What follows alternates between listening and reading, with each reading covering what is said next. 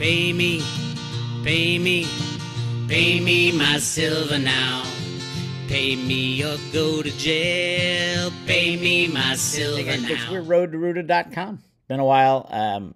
Was down in San Diego celebrating Paige's birthday. Woohoo! Very fun. She's doing very well down there. Okay. Silver. They're playing the games again with the moving day 50 or 200 and 100-day moving average. As you can tell from this chart right here, it is time to slam below the 100-day moving average, which is $29.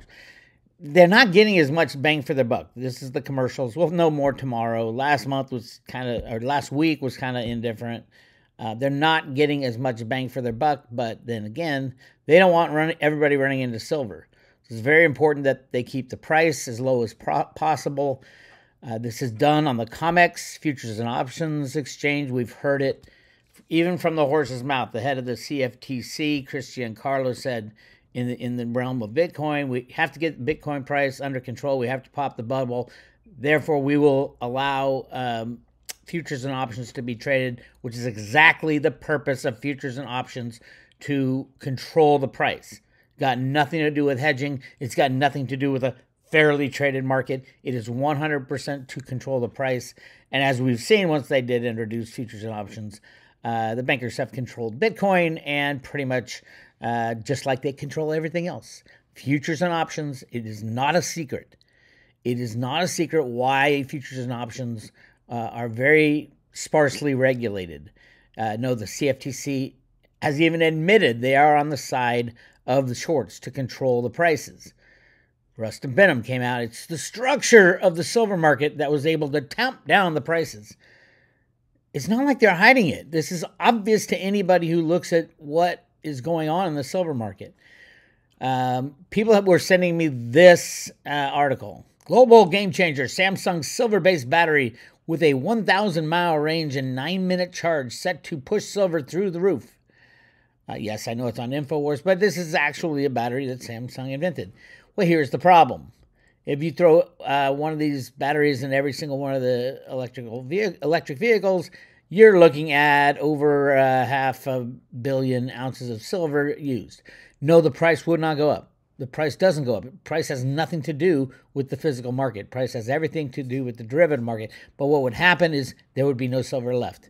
Yes, the price would still be $29, but there would not be one silver ounce left for purchase, and that's the problem. But there's a bigger problem. Anyway, let's listen to what this guy says. It's really interesting when he goes on a little rant on InfoWars. I mean, it takes forever to charge it. You can't go on a long road trip with. I mean, it's just a pain in the butt, right? So now I have a big gas guzzling truck, and I like it. Right? But with this 9-minute charge, that's insane. So at 1 kilo of silver per electric vehicle, the estimated demand will be about 16,000 metric tons of silver just for electric vehicles per year. Okay, put this into perspective. Globally, the mining of silver is 25,000 metric tons. This will take 67% of all the global mining of silver in a year for one application. Well, here's the problem. Obviously, the problem is it's not there. We are already using over 100% of all silver in other applications. Solar panels being obviously the number one issue problem. We're going to hit probably, in reality, nobody knows reality because these criminal companies like the Silver Institute, CPM Group, Metals Focus have all lied about how much silver is being used every year. But because we have the direct reporting to government officials of how much solar installations are going in, we have a good idea that the amount of silver used this year will be probably north of 500 million ounces. So you can't have solar taking up 500 million ounces and then all of a sudden electric vehicles taking up 500 million ounces. This is just not possible on the physical side. Now, you can do that on the derivative side because they trade, 3 to 500 billion ounces a year to keep the price where it is. That's the criminal aspect of what's going on. One of the main problems with price suppression is you have you have asset misallocation. And what would happen in what he's saying here with the Samsung batteries, what would happen is, let's just say, oh my God, it's such a breakthrough, and it's only 32 ounces of silver at $30. It's not a lot of money to add to an electric vehicle if it's going to get double the range or triple the range and charge in like 9 minutes. That they'd happily add thousands of dollars to a car because they'll sell a hell of a lot of them. But what's going to happen is they're going to find if they try to mass produce this battery, they have to build a facility. Let's just say it's $500 million to build the facility to make these batteries. That's a huge investment for Samsung to make all these batteries. They got to fit the certain sizes of where the application they're going. That's great. That's fine. But the reality is, once they start mass producing them, they will instantly find out, oh my God, we've spent a year building this facility. This was supposed to last for 10 years. And all of a sudden we're 2 months into it and we can't get any silver at any price. Because it's just not there. It is not available. The physical silver is not available, even though the price is low. And that's a problem. That the misallocation of money, so much, or of the silver, so much silver has been misallocated into solar panels. They're going to be ripping down solar panels off roofs by next year if the price of silver is going to $1,000, $2,000, $3,000, $5,000. You name it. You name the price of silver. And it's not the silver stackers doing. It is 100% doing of the rigors of the silver price. Silver should not be $30 right now. It should be $2,000, $3,000 right now. It should be 1-to-1 with gold because there's the same amount of above ground gold as there is above ground silver. And oh, by the way, every ounce we mine of gold goes into not every ounce, say 95% goes into another vault to just hold it so that amount of gold available is growing over time. The amount of silver every ounce that's mined is being consumed in solar panels and flat screen TVs, in electric cars, in regular cars. Over 100 million ounces every year go into the auto sector. And this guy's talking about adding 500 million to EVs. Do you see the problem? And this is why I'm such an advocate of getting your physical silver in your own possession, because the price might still be $29, but you won't be able to get any at any price, because price is determined by a criminal operation called the COMEX, futures and options. I hope everybody sees this. Everybody knows. This is not a secret anymore.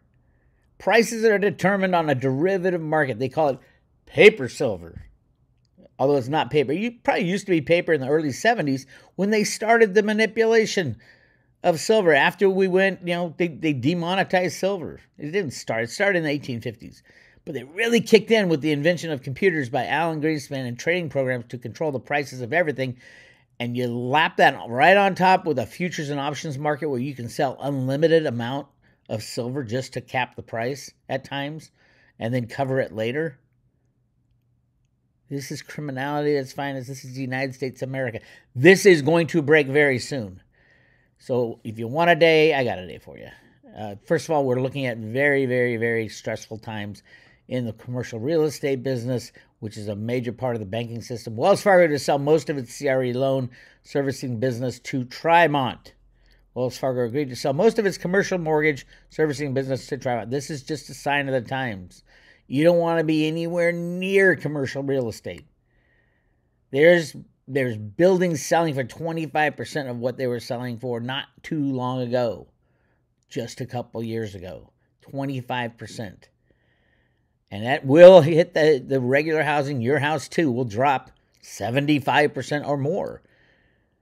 When the banking system freezes up, what's a house worth if you can't get a loan? I don't know. Scrap value? Or just live in it. Yeah, I'm not.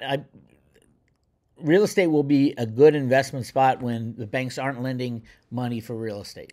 And then all of a sudden you can buy a house, a nice mansion for $100,000 worth of silver or whatever we use as the new form of money. If the banks aren't lending, good luck out there.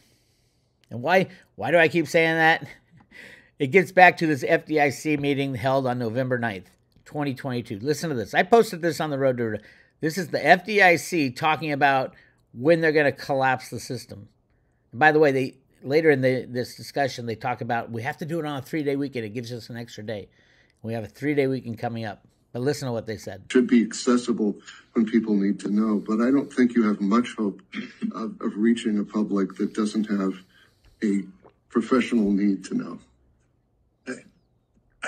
I completely agree with that. I almost think you'd scare the public if you put this out. Like, why are they telling me this? Should I be concerned about my bank?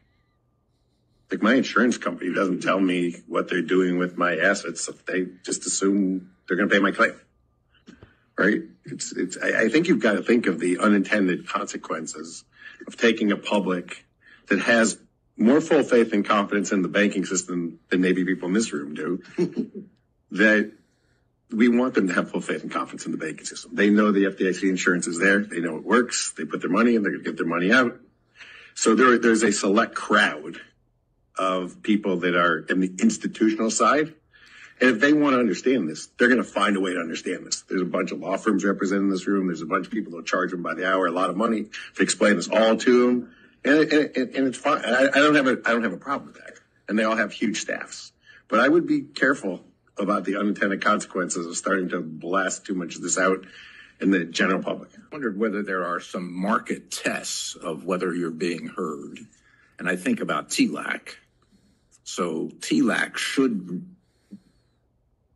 should respond to good and bad news about the institutions. And it's really important. I mean, it's a little bit conflicted, right? I mean, it's important that people understand they can be bailed in, but you don't want a huge run on the institution. But they're going to be.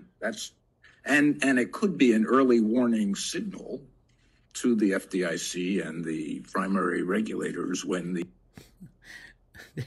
There you go, my friends. FDIC has no money. They never did. They got like 1%, a little over 1%. The reality of the FDIC insurance is a fake insurance policy. It's like companies that give earthquake insurance, and all of a sudden the big one hits. What do? They declare bankruptcy. The FDIC doesn't have the money. They have to go back to Congress. Now, can Congress create the kind of money to bail out the hundreds of, well, I don't even know what the market cap of FDIC is. It's somewhere in the, I think they insure 17 trillion or something like that. I haven't looked at that in a very long time. First of all, by the way, if you have over $250,000 in your bank account, you will lose it. You will lose it. I mean, I hope everybody knows that by now. Yes, business checking accounts too. A lot of money has been lost in the past that people don't talk about and will be lost in the future. You can get around some of that by adding beneficiaries, but it's a little complicated. Go to your bank and say, okay, so if you add one beneficiary to your account, that only counts as 250. You're no longer, if there's a beneficiary on there, it doesn't count for you.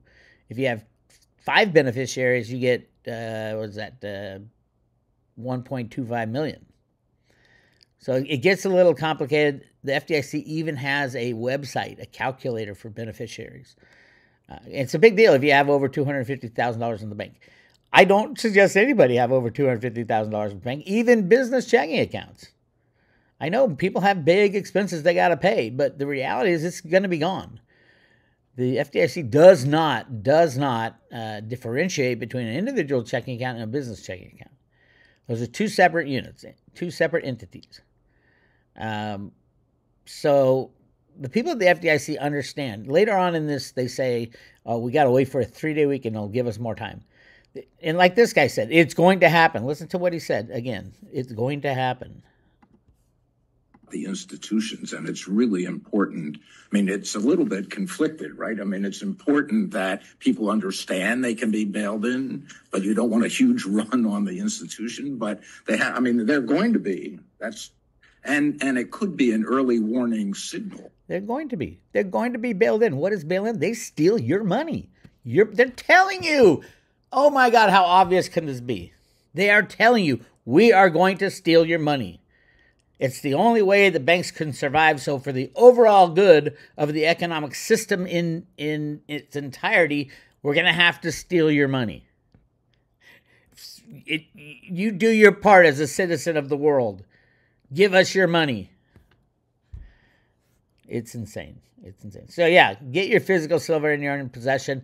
Cryptos right now, I'm loving T-Fuel. I mean, we have a big day for T-Fuel coming up. The introducing of the Edge node on any Android device that has, it's got to have some minimum standards, but most like phones today and televisions today will be able to run in September. I don't know if it's the 22nd, near late September. And I've been screaming this for so long. They're going to download an Edge node, a Theta Edge node on every single mobile phone on the planet. Right now, it's just the Android devices. It won't be long before all the Apple Mac stuff comes out. Yes, Theta Fuel are the number one choices for cryptos. I agree. Bitcoin's going to go crazy. It's going to be strong. It's going to do nothing compared to what Theta and Theta Fuel are, going from where they are right now. Remember, T-Fuel's all-time high was, I think, 60 cents, somewhere around there, 60 cents, and now it's trading at 6 cents. So it's a 10x. Bitcoin would have to go from $60,000 to $600,000 to get the 10x. See where the difference is? Theta is also on the radar, although right now at 20 to 1, I like T-Fuel better. And there'll be a lot of talk about T-Fuel coming up with the announcement that, oh my God, every cell phone on the planet is going to be able to share its data, share its processing power, share its storage capacity, share its broadband. Yeah, it's crazy. I know. Anyway, you heard it here first. Well, maybe not first, but roadtoroota.com. Go check us out. You want to join the private road, get all the inside info. I think I got Jenny Moonstone tomorrow. I'll find out, confirm that today. But currently, we're giving away 10 Theta, 100 T-Fuel, and 1,000 T-Drop, all loaded on a paper wallet with every 1-year subscription. Click on subscribe today and go check it out. This is Bix. I'll talk to you later.